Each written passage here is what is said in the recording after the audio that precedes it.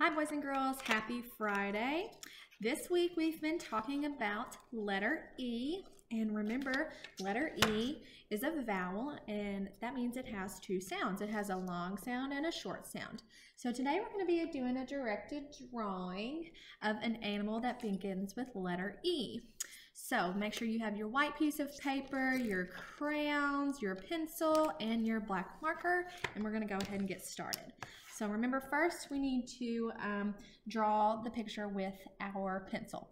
So today, this is the first time we're doing this. Your paper is going to be horizontal, okay? So usually it looks like this, vertical, but now it is going to be horizontal for this week. So first thing we're going to do, we're going to kind of be in the middle of the page, and we are going to do kind of a big circle, but not too big, and we're going to do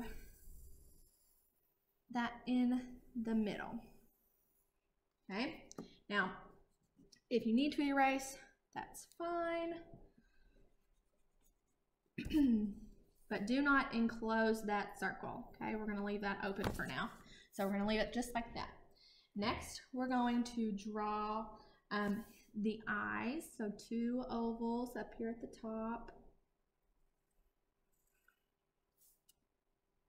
Make sure they're about the same size, just like that. Next, we are going to draw a trunk. Okay, so this is kind of tricky.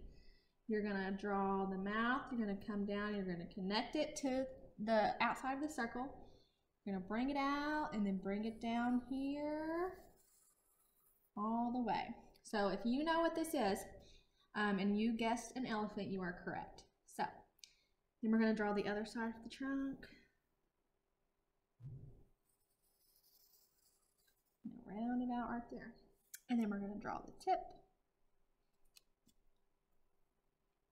Okay, just like that. All right, so next, elephants have huge ears. Okay, so we need to draw two ears. All right, here we go.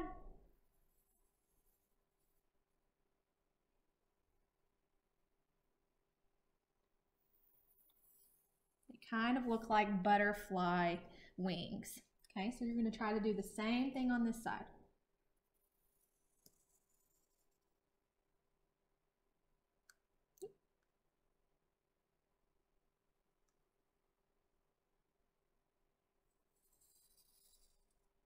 Just like that. All right, so let's add a few little details. We're going to do kind of a smiley face. He is grinning. And then we're going to do some parts to his eyes, maybe some eyebrows. He is a happy elephant. Two little marks in his eyes like that. And then we're going to draw some marks on his trunk. So just a few marks. It's going to go all the way down his trunk. And then we are finished. So that was quick and easy. Go ahead and you may now get your black marker out and you're going to trace all of your pencil marks, okay? So let's quickly go through this. Now, I don't know about you, but if you've ever seen an elephant, they are absolutely huge. I have only seen an elephant at the zoo, and you may have been to this zoo before, but I've only been to the Louisville Zoo, and that's kind of far away from here. It's about 3 hours away. I plan on going to the St. Louis Zoo this summer. I think that would be very neat. I've never been there. I just recently went to the Louisville Zoo, and I took my daughter, and she loved it. She loved, I think her favorite animal were the seals. She liked to watch them swim. So if you have ever seen an elephant, have you seen it at the zoo or have you seen it out in the wild? And I think I remember whenever I went to Disney World, there was a safari tour and I got to see an elephant out there too. But it was only for a brief little minute.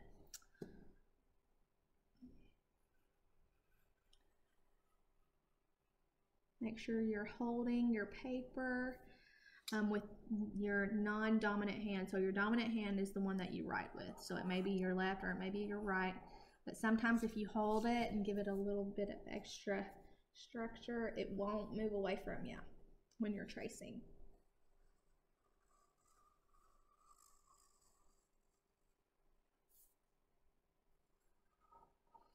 Now today we're just going to write the word elephant because it's kind of hard. We don't have a lot of room to write a full sentence.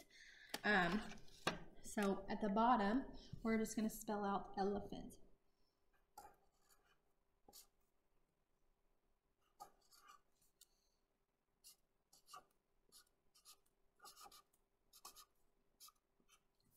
Just like that. And then you are going to get out just your gray crayon. If you have a gray, if you don't have a gray and you have a black, you can use your black crayon and color in very, very lightly. Okay, the tip of his trunk, we're going to color that red. And then we're just going to quickly take our gray crayon, because when we color our directed drawings, most of the time we try to do them the same exact color they would be in real life. Okay.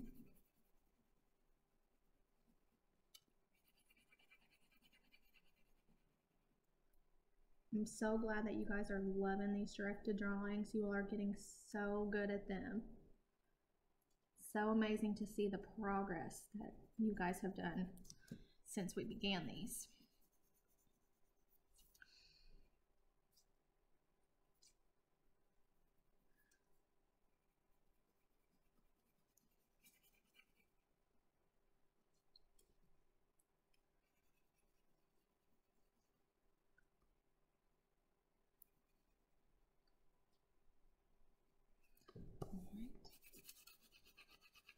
And since the elephant is just one color, it's super quick and easy for us to color it.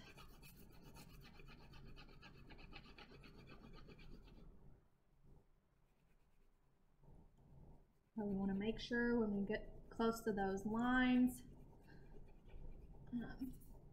that we're being super slow and staying inside the lines that we need to stay inside of.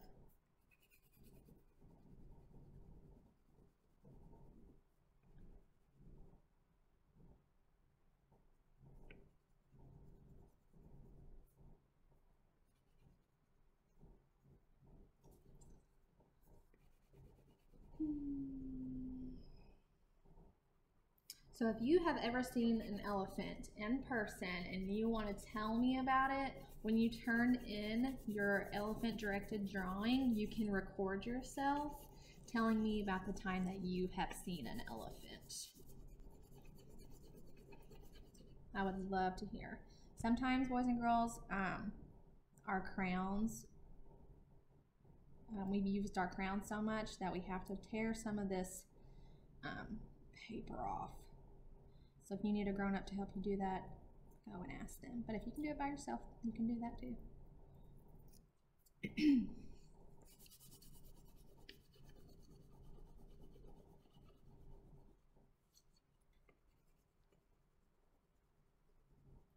Remember, if you need to pause the video, you can do that.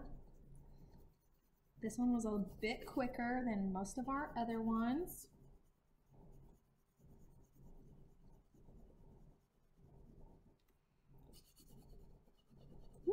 See, I got a little too quick.